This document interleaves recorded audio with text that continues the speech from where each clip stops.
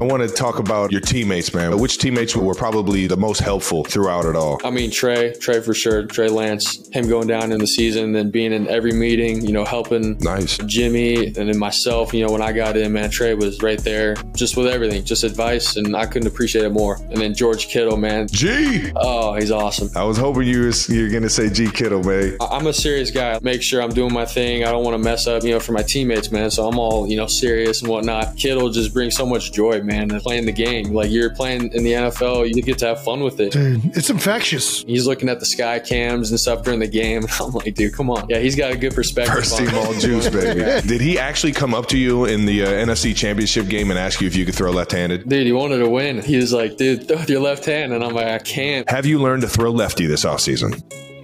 What? You've been throwing in the backyard? Yeah, man. I was telling all the guys, we just got back today for phase 1 of OTAs and just throwing the ball lefty is